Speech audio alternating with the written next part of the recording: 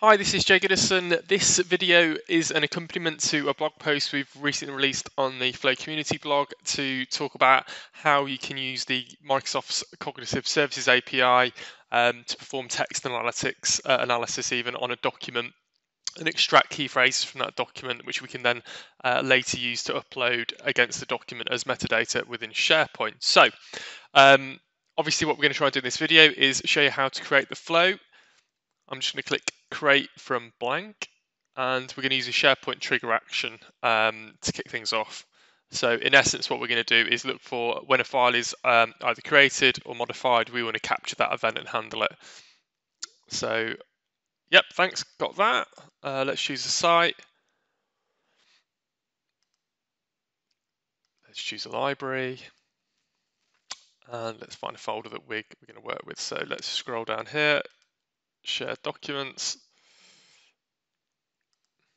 I did some prep, so hopefully we've got a folder called Text Analytics Demo. Right.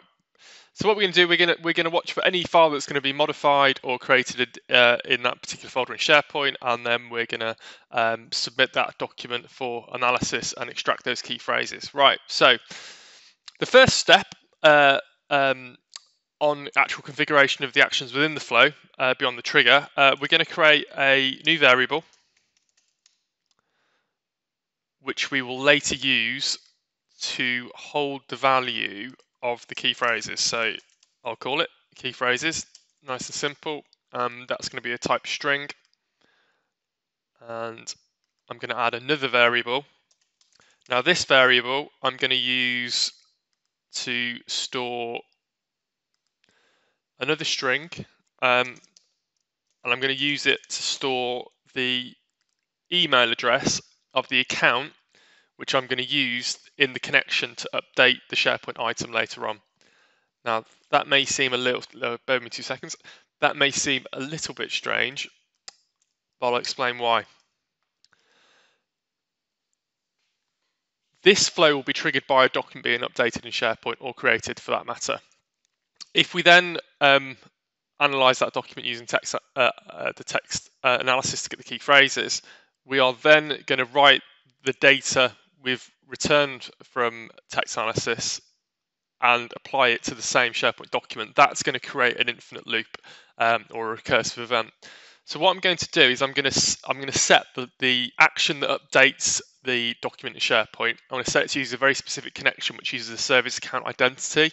And what we're going to now do is add a condition to the flow that says if the update to the document is the service account, then don't do anything. So in that way, we can stop the recursive event. So as me as the person who's created the flow, obviously, or any other user that's working with the flow, they can update the document and be confident that this flow isn't going to recursively execute, because it will check for the flow identity update in the document, and if so, do nothing. So let's add that control in.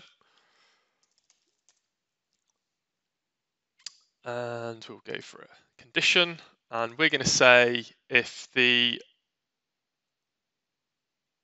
modified by email, if we find that, there we are, is not equal to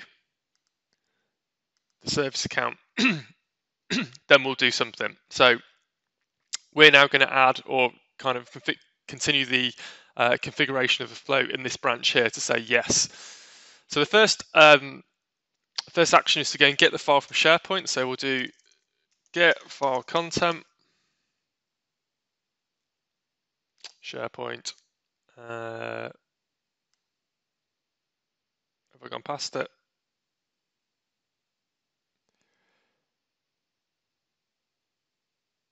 There it is. Apologies, being a bit slow there. And we'll pass in the identifier of the file that we got from the trigger action. So let's just scroll down here, and we should see the identifier. There we go. Okay. So the next action I'm going to add, I'm going to use the Encodian connector to convert the file that I've retrieved from SharePoint to PDF format, which may seem a little bit odd, but I will explain why. So let's just add the action, convert to PDF. There we go. To send the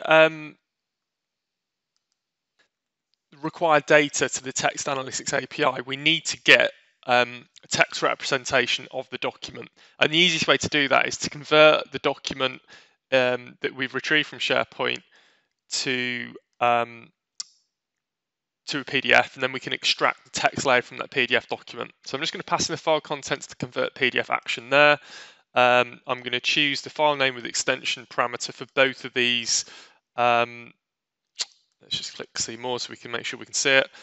There we go, file name with extension, and again, see more, file name with extension. So I'm going to pass both of the file name into both the file name and PDF file name fields. That may seem a little bit odd because that could be a docx, PowerPoint, or an XLX, but I know what this action behind the scenes will do. It'll automatically pick that up and change it to a .pdf extension, so that's fine. I'm next going to add another action to actually go and obtain the text layer. So we should have a action here which enables me to get the text layer. So yeah, get PDF text layer.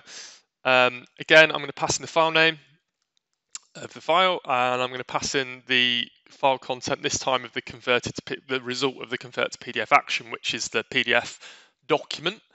And at that point, we've retrieved the document from SharePoint, we've converted it to PDF, and obviously that could be any particular file format. The convert to PDF action there supports, I think, 75 plus different types of files, so we've got quite a lot of coverage there.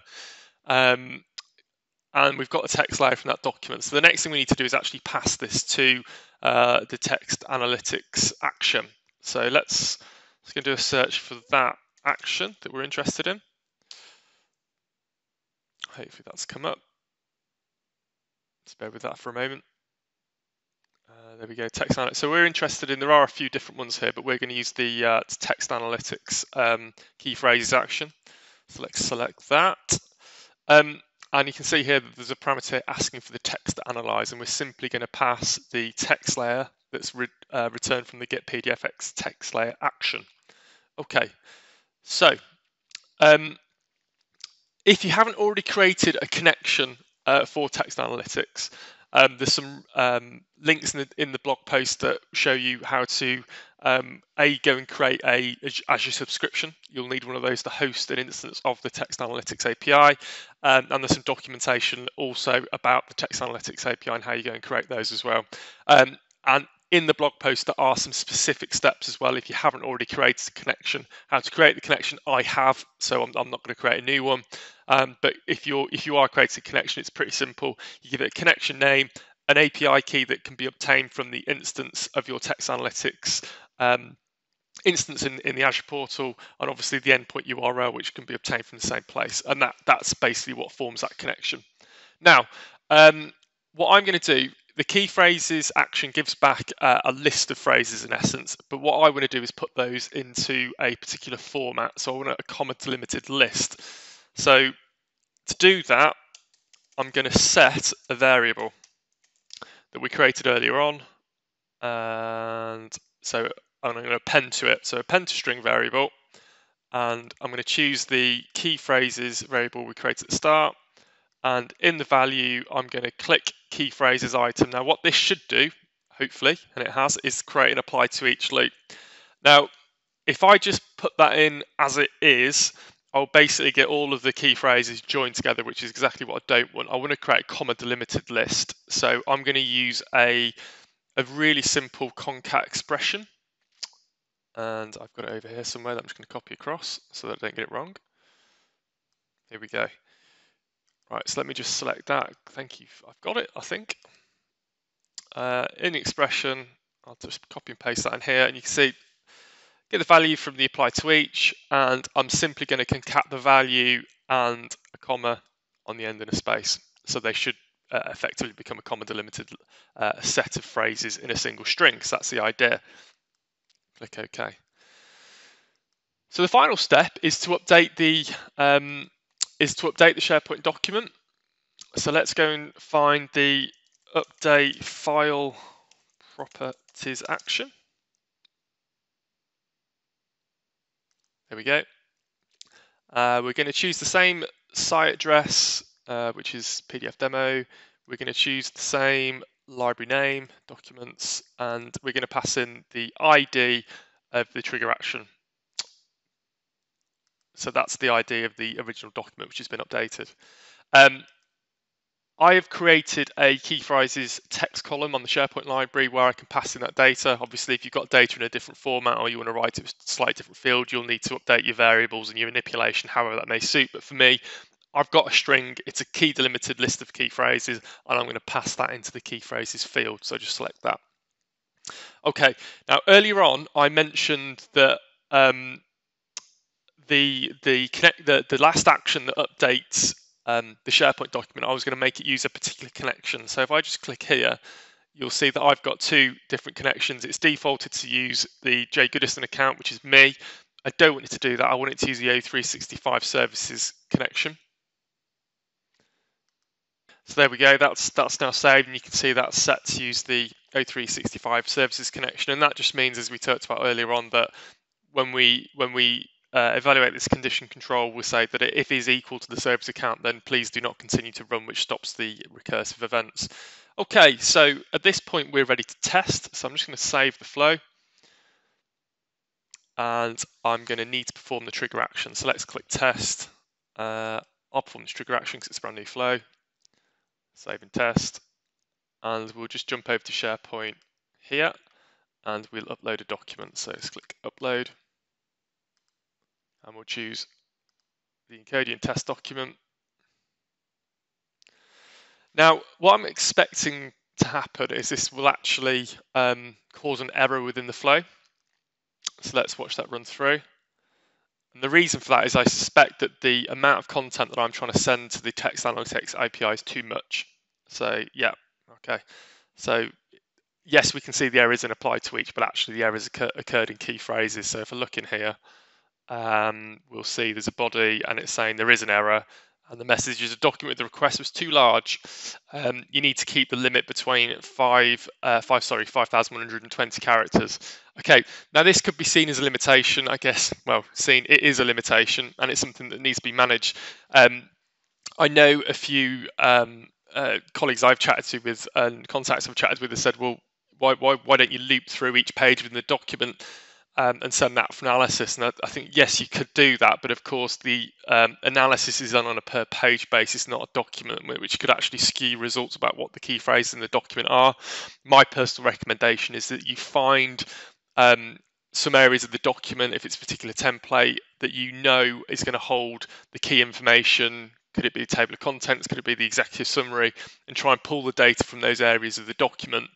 To aid that, we have in the Get PDF text layer action, there is the option to specify a start and end page. So I'm just going to specify let's just do pages 2 to 3. And let's try that again.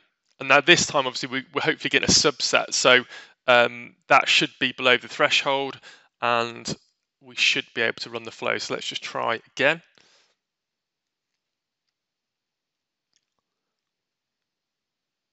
And we'll see how we get on. Now hopefully, if I click on key phrases now, yeah, okay, so that's run successfully, and we can see that those key phrases have actually been brought back. And what's happening now is that it's going through that loop. It's building up that common delimited string for us, and it should apply that to the SharePoint document. So once that's finished, we'll jump over to SharePoint and just check that key phrases field has been set correctly. There we go.